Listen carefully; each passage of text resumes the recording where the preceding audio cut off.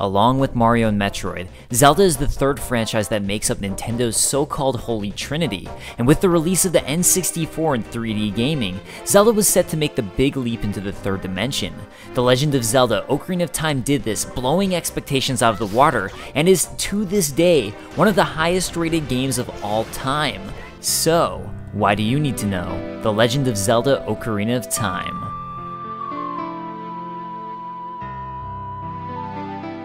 The mid-90s brought with it the 3D revolution. While there had been 3D games prior, the popularity and success of Sega's Virtua Racing and Virtua Fighter in arcades helped bring about the push. The Sony PlayStation brought with it games like Battle Arena Toshinden and Crash Bandicoot. The Sega Saturn attempted to hit the 3D space with its various Virtua titles and Nights into Dreams. On the PC front, games like Quake, Blade Runner, Myst, and The Elder Scrolls Arena continued to push the PC to its limits. And Nintendo was finally bringing about their 3D console.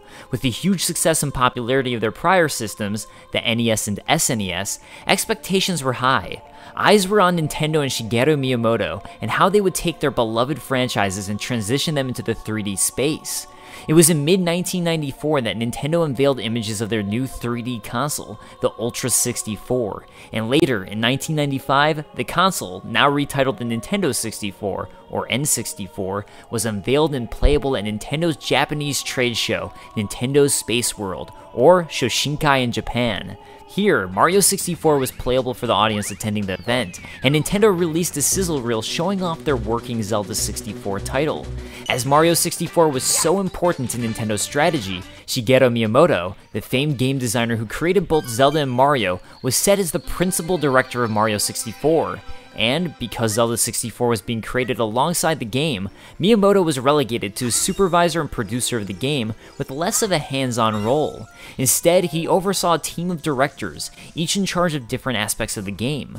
This included Eiji Aonuma and Yoshiaki Koizumi, who would later become prominent figures within Nintendo.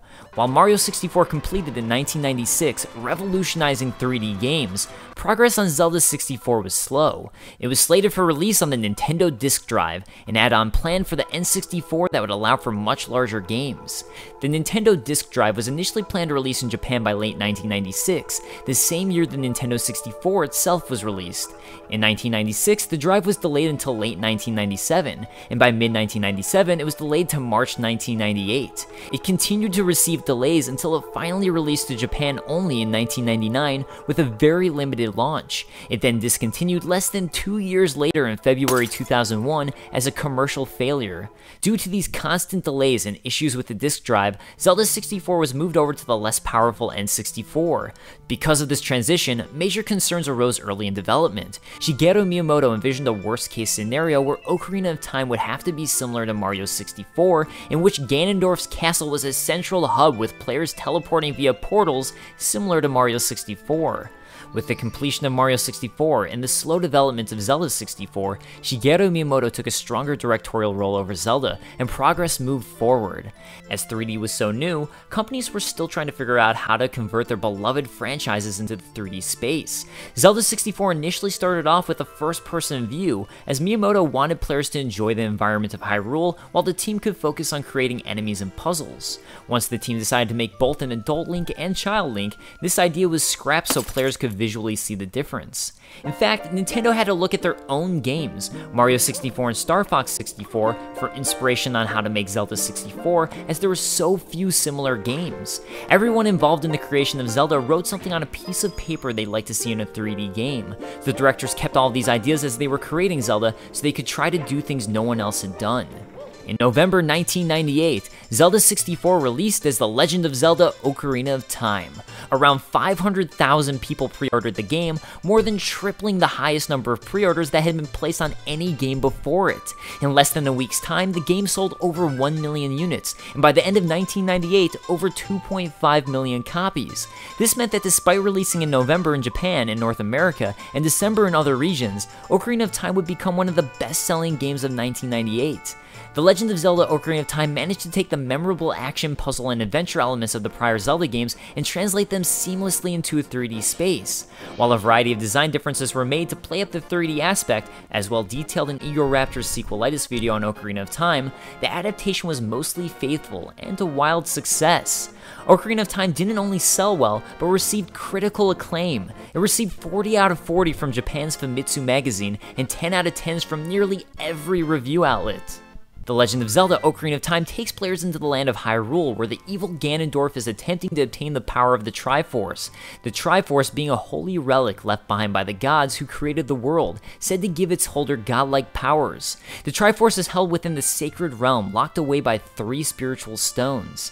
Players step into the shoes of the unassuming hero Link. His quest begins as a fairy. Navi is sent to him by the guardian of the Kokiri Forest, the Great Deku Tree. Ganondorf has cursed the Great Deku Tree in an attempt to gain the spiritual stone of the Kokiri Forest. With its dying breath, the Great Deku Tree bestows its spiritual stone to Link and sends Link to Hyrule in order to find the Princess Zelda. Players then have the chance to explore the open fields of Hyrule as they attempt to find Zelda and the other spiritual stones before Ganondorf can. This quest leads Link to the Goron tribe of the mountains and Zora tribe of the Zora domain as Link follows his destiny to become the hero of time and wield the legendary Master Sword in order to face off against Ganondorf. Once players successfully complete this quest, finding the Master Sword and unlocking the Sacred Realm, they find Ganondorf was 2 steps ahead the entire time and has been waiting for Link to open the realm so he can enter himself. This sends Link 7 years into the future, where he reawakens as a full-fledged adult, ready to take on Ganondorf's new evil world, and a true quest to stop Ganondorf begins. As Ocarina of Time was initially intended for the Nintendo Disk Drive, the converted game on the N64 ended up being the largest game Nintendo had created at the time of its release. It was the first adventure-styled cartridge-based game to invoke a fully explorable world without the use of a hub, and set the tone for future adventure games upon its release. One such important feature Ocarina of Time included was Z-targeting. Inspired by a theme park's Playhouse Ninja show, General Director Toru Osawa explains, "We ducked into a playhouse to cool off. They were doing a ninja show. A number of ninja were surrounding the main samurai, and one lashed out with a kusarigama. The lead samurai caught it with his left arm, the chain stretched tight, and the ninja moved in a circle around him. This inspired the team to try and implement a one-on-one fighting system. Z-targeting allowed players to target enemies and characters, which would in turn make the camera track and follow whatever was being targeted. This allowed players to easily track enemies in a 3D space and would send projectile attacks to whatever was being targeted. It was the first time such a camera system had been implemented in a game and became a standard feature within video games, and in particular action games. From Assassin's Creed to Kingdom Hearts to Dark Souls, targeting an enemy is a common element today and started with Ocarina of Time. One of Ocarina of Time's prominent features was in its ocarina itself. Upon leaving the Kokiri Forest, Link's friend Saria bestows him with an ocarina that he can use to play music. This music was a prominent feature of the game, and players were often required to utilize the ocarina both to solve puzzles and help ease in progression in the game.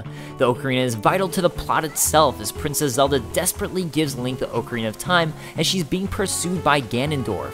It's this very ocarina which finally allows him access to the Sacred Realm.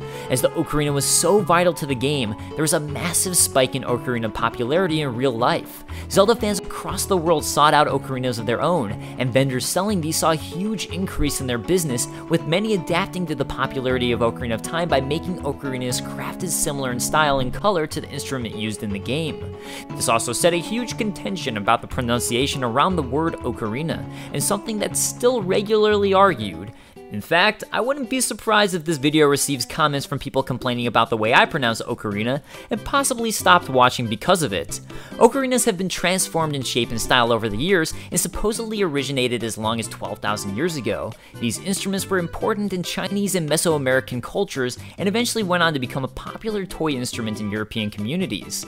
What's considered to be the modern ocarina, as they've changed in shape and style over time, is believed to have been invented in the 1860s by the Italian Giuseppe Donati. According to both the Webster and Oxford dictionaries, ocarina is pronounced ocarina, so the game would be The Legend of Zelda Ocarina of Time. However, in Italian the word is pronounced ocarina, and the Japanese katakana for the game refers to it as ocarina, or ocarina, so it would be The Legend of Zelda Ocarina of Time. In other words, both pronunciations are technically correct.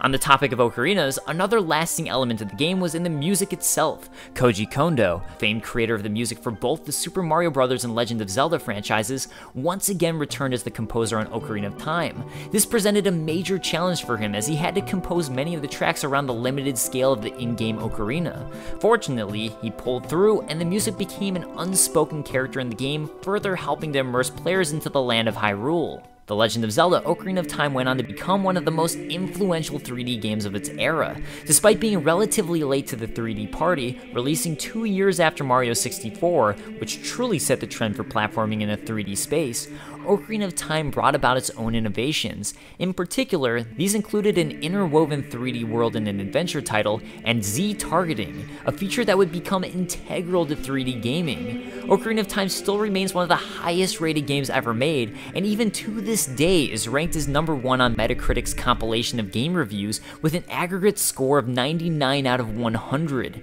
In both 2008 and 2010, it received a Guinness World Record for the highest rated game ever.